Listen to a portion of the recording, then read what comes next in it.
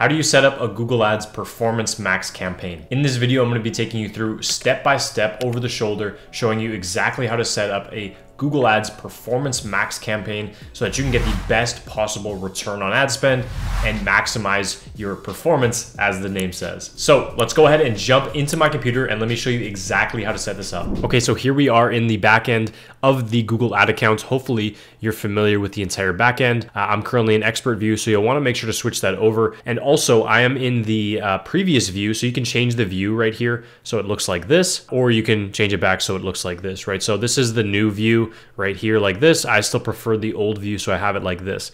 Just something I wanted to note quickly. Now, going ahead and creating our first Performance Max campaign, once we're at the back end of Google Ads like this, go ahead and click on New Campaign right here. So this is where we want to select the goal of the campaign. So we have a couple of different options. If you're an e-commerce company and you're optimizing around online sales, now you're going to want to obviously select sales, right? And you should have this set up as far as your conversion events for tracking sales and everything like that. If you don't know how to do that, I have some other videos covering this, but that's the objective that you'll want to select. If you are a service-based business like an agency, or maybe you're a local chiropractic clinic or a local business that relies on leads, then you want to select leads in that case. And those are the two primary conversion actions that you're going to be using in most cases.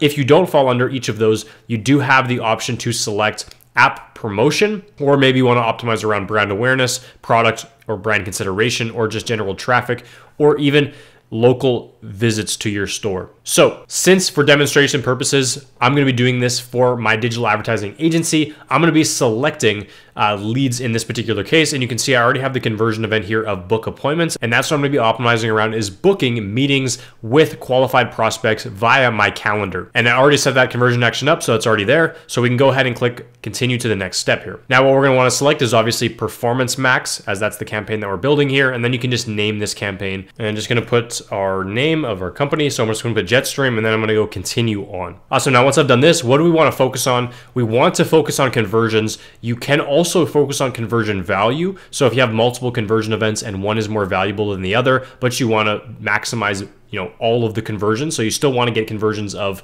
this type and this type, even though one is more valuable than the other, that's where you can do conversion value. So Google will essentially maximize around maximizing the conversion value based on the parameters that you set. In our case, I only have the one conversion event, which is meetings. So I'm just going to maximize total conversions by just selecting conversions here. And then you can also select customer acquisition if you only want to bid on new customers. So this is great if you're an e-commerce company and you want to use Google Ads to only find you new customers. This is what you can do. You can select this right here. And if you have an existing customer list of 1,000 customers or more, then you can upload that to Google and you can define this list. So essentially it doesn't remarket to any of those existing customers within that list that you define. And from there, you can go ahead and make sure that you're only bidding on new customers. So I'm not going to select this in our case. I'm just going to move on to the next step here, which is the campaign settings. So obviously your location settings. So for us, I'm just going to do Canada and the United States. Awesome. Language is already set to English. You can automatically create assets here via your URL. I'm actually going to turn both of these off because I don't want Google to automatically create assets based on URLs from our domain. I want to only use the homepage domain. We only really have one website and one page that we want to be sending traffic to. So I don't want Google to be sending traffic to a bunch of random pages. So I'm just going to go ahead and select that. However, if you don't care and you have a bunch of web pages that you do want Google to crawl and split test for you, then you can go ahead and enable this. And then you have your more settings here, which is your ad schedule. I'm just going to do all day. If you do have store hours and you want to set those, then you can do that Monday to Friday, for example, or Saturday to Sunday, whatever it would be. You can go ahead and set that schedule. Again, for us, I'm not going to do that. So you can select an end date if you want this campaign to end. I'm not going to select that for us. And then you can do all these other things you don't really need to worry about. So once you do all that, go ahead and click on next step. And this is where you're going to go ahead and create your ad. So this is the fun part here. So this, I'm just going to name Jetstream PMax ad V1. So I'm just going to go ahead and name it that. And then I'm going to go ahead and first of all, add in my final URL. So for this, I'm just going to add in my actual website right here, Jetstream Digital. I'm just going to add in the homepage. That's all that I want the traffic to go to. Next, we have the option to add images, and you can add up to 20 images. And I would recommend that you add the total maximum amount that Google allows you for all of these parameters to give it the most data possible and combinations of ads that it can maximize around using its AI to deliver you the best possible results. So I'm going to go ahead and add in all of our assets right here. I've already uploaded a bunch, so I'm just going to add this one, this one, this one, this one. Let's see what else we have here. I'm just going to shrink this down. This.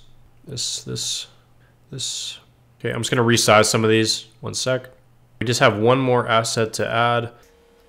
Perfect. I'm just going to go ahead and add that in and just save that. And now we have all of our images uploaded. So you can see here we have a couple of different ones. We have book a free discovery call. We have some images without any text on them. It'll load some templates for us and some examples here. You can see we have some like e-commerce focused ones with just some products. So testing a lot of different things and just seeing what works and giving Google that flexibility to go ahead and test all these different things.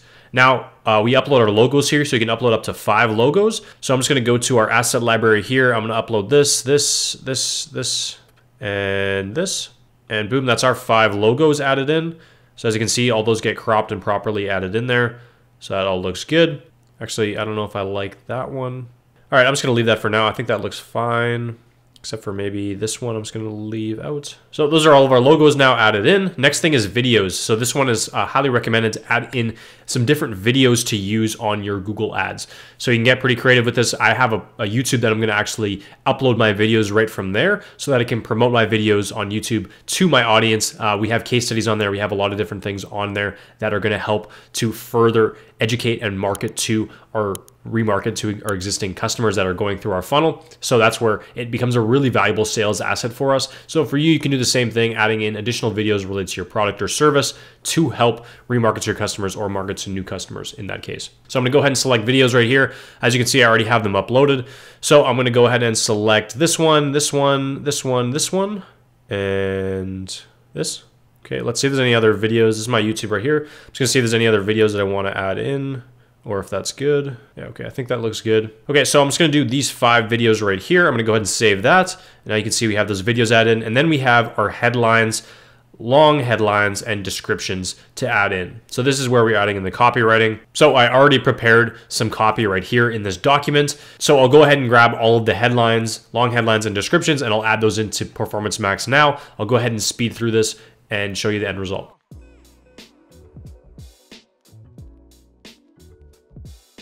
All right, awesome. So we added in all of the headlines, all of the long headlines, and all of the descriptions now. And you can see what the ads are starting to look like now on Google search. This is what they're going to look like. On YouTube here, we can see what some of the YouTube ads look like. On Gmail, you can see what some of these ads look like as well. Discover and display as well. So tons of different ads here, tons of different options, and that's why this is so great, is we can just really plug in all these different assets, and there's so much here that Google has to work with that it can create so many different ad combinations and distribute that across all of Google's network to create a really awesome cascading marketing effect. So the last thing now is we scroll down here, we can just add in our business name. So I'm just gonna go ahead and add in Jetstream Digital. And then we have our account site links, which I already have some created here, so that's totally fine. I'm just gonna leave all these account level site links active.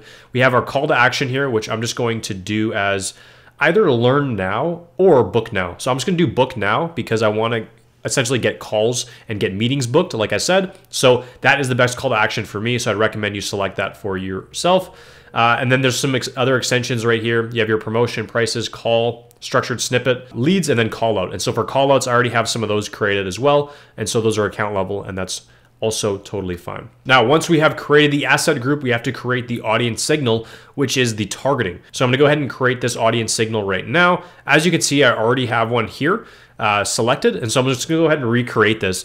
And so essentially we create a new audience. And I'm just gonna go remarketing Jetstream Digital. And so for the first one, we have our custom segment here, which is people based on their search activity, downloading apps, or visiting sites. And so you can create this yourself. So you can go ahead and create a new segment, and you can do people with any of these interest or purchase intentions.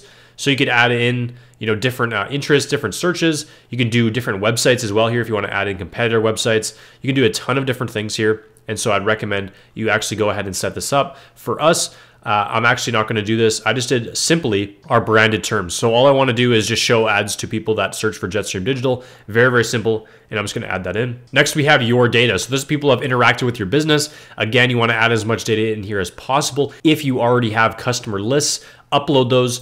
If you have your Google Analytics connected with your Google Ads, which hopefully you do, then you want to do the maximum number of customers that have visited your website to remarket to as well as your YouTube visitors. So for me, I'm going to do YouTube visitors, website visitors, recently active users, all these different things. and that should be good. And then you can see we have website visitors here, which is fine. I'll do booked appointments, and then I'll do YouTube users, and I'll leave that there as well. And then we can do interest and detailed demographics as well. So if we want to do demographic targeting, we could target only men or women, only specific age ranges, and we could definitely do that. I'm just going to target 25 to 65 plus for our age range. And then I am also going to go for marketing. So for example, business marketing. So if they're in market for business marketing, that is a great niche for us. And so that's where we're going to select this. And then there's some other options here like marketing, one-to-one marketing, digital marketing companies, right? So I'm going to select this. We have online marketing. We have advertising and marketing services as well. Awesome.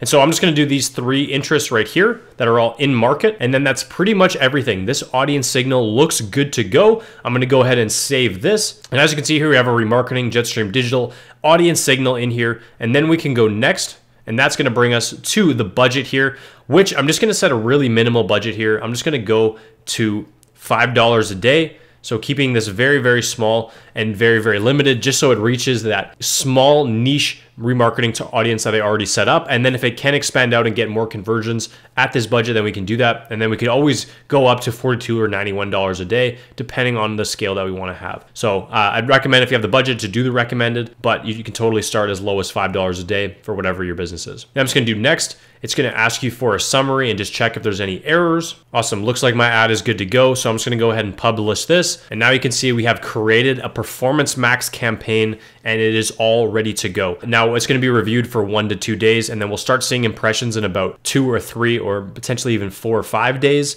because there is some lag between Google entering the auction with your ads. So just wait for that to actually happen. And then you can see your assets here and how they're performing. And then you can essentially come to here to monitor performance, and it'll say the quality of your ad. And there's not a whole lot that you can do as far as optimizations, but this is why this type of ad is so great for small businesses, because everything is really automated. It's very hands-free, and it's going to maximize the performance based on the objectives that you set. So once you're over here, a couple different options you can look at. It's going to give you some recommendations once the ad starts running on how you can improve your ad. So you want to check in on this to monitor what those recommendations are. You can preview some insights here related to your ad and how things are going. And then you can look at your asset groups here as well.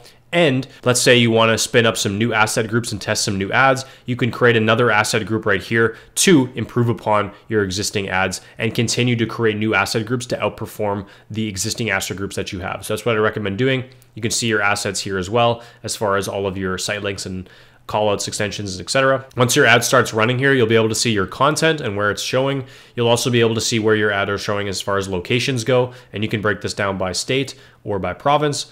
You can see what ad schedule that you're running on, and then you can go here to check out the settings. And that's pretty much everything. That is how to set up a Performance Max campaign from start to finish, step by step. So hopefully that was pretty simple, pretty straightforward, and you followed along and were able to create your first ever your own Performance Max campaign in Google Ads. So there you go. That is the step-by-step tutorial on how to set up a Google Ads Performance Max campaign. Now, hopefully you found that valuable. Hopefully you go ahead and set this campaign up for yourself and start to see maximum performance, as the name says, and can profitably grow your business. Now, if you run a business above $25,000 per month and you want help setting this up, or want help with overall advertising, digital marketing, and digital growth for your business, and are looking for a partner in your business to help you with all these different areas to help grow and scale, I'll leave some links down in the description where you can get in contact with myself and my team to discuss working with us further and see if we're a good fit to partner together. Also, if you like the video, make sure to hit that like button, hit that subscribe button as well, and leave me a comment letting me know what your thought, or let me know if you had any issues at all with the setup. All of that stuff really does help me grow, and I appreciate it a lot. Helps a small channel like me reach more people. So thank you so much for watching this video and sticking around till the end. Stay tuned for more content coming out around digital marketing and digital advertising and overall growing a business online. Until the next one, guys, thanks so much.